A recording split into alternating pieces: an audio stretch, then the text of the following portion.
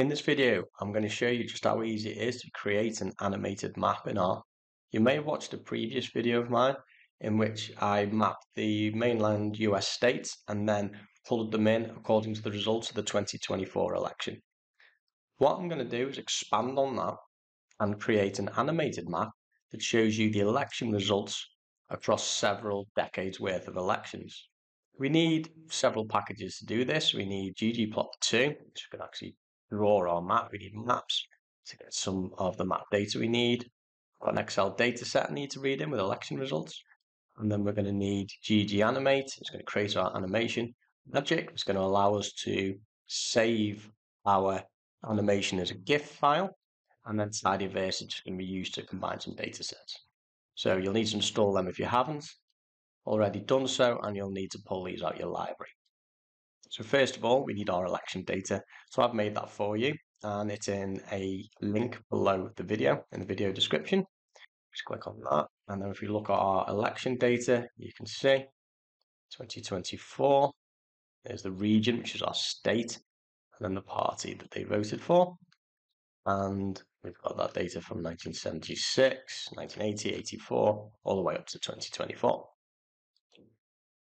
So that's the data that we want to fill in our states based on. But we need to be able to draw the states, and you need to use the map data function and say state, and that will give us our state information. So have a look at that. So longitude and latitude, Alabama, let's move on to Arizona, etc. So this information allows us to draw the state lines. Now we need to combine these two spreadsheets. So I'm just going to do a left join using tidyverse and the elect data and the state data, and I'm joining them by region. So they both have region relating to the state.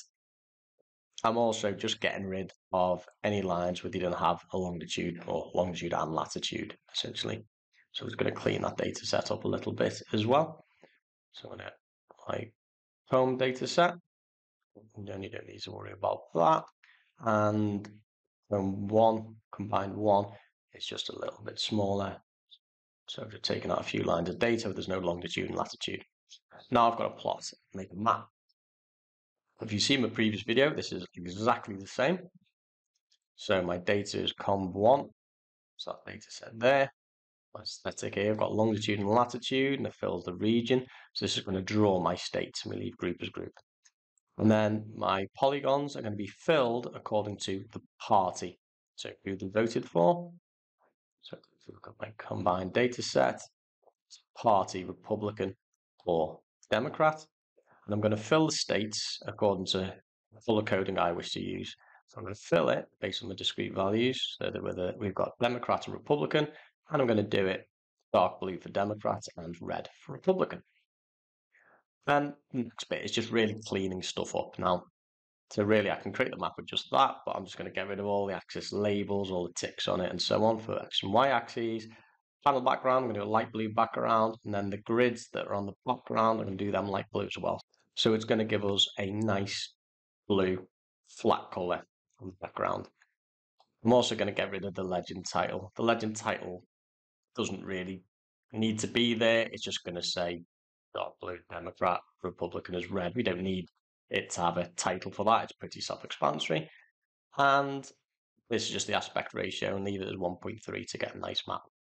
And we're going to save that as map1. So we're going to create an object called map1. We're not going to look at that map yet. So we want to add to it. So the first step we need to do is the transition. How are we going to transition it? How's the map going to change over time?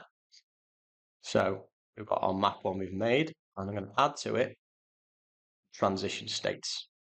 And this is going to be based on year. So this is the year in the data set. So it's going to show different years. And then we've got the transition length. How long is it going to take for the transition across years to occur?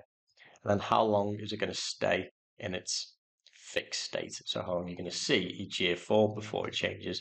And these act as a ratio to each other. So you can play around with these if you like. I'm going to do a 1:5 ratio there. And then how it's going to do this transition, I've put it as linear. So it's not going to sort of speed up, start slow and speed up and so on. It's just a nice smooth transition. And I've got my title as well. This is a really nice simple thing that you can do. We put on our title. It's going to be US election results. And we're going to have a subtitle, which is year. And then here, right, closest underscore state. And what essentially this is going to do, it's going to be a subtitle of year. So we'll say the actual year it's shown on the screen. For example, we'll say the year is 2024. So it's going to show the appropriate year in the label as well. So the reader will be able to look at your image and they'll see it. And as it changes, they'll know what year they're looking at. So it's a really useful feature. So we set that up. And then finally, we are going to animate. So I've called this object with the transition on it, animap. So animap, frames per second is going to be 10 and animate. So the animate function is going to take that and create an animation of it. So let's run that. So we'll create animap. And then what I've called final map. This will take a little bit of time to run. You're processing a lot of data here. You can see eventually it starts rendering it. I did pause the video for a little bit because it does take a little while, but then we see we've got a rendering and it's got its estimated countdown. And then it's done. If you want to look at that map, we can look at that. Our viewer. It's going to take a little time to appear there as well. There we go. There's our animated map, so you can see the years and the change.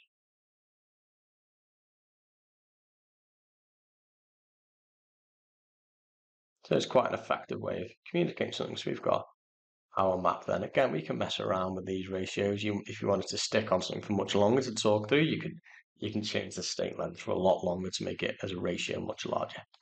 But you can play around with that yourself. Finally, we've got if here, but if you do save as, it's not going to let you do it. So finally, we want to save it, and we can use image write from the magic package, and it's final map, what I've just created there, and that's my path for it, and it's a GIF. So if you run that, it takes a little bit of time, but then we can see we can go to our file, and there it is, our US elections. Zoom in on that, and there's our working GIF file. And that's how you can make an animated map. There's lots of different options when it comes to animation speed. It's worth just playing around with these things yourself. But as you can see, it's a relatively straightforward thing to be able to produce these animated maps. It can be quite effective ways of communicating information.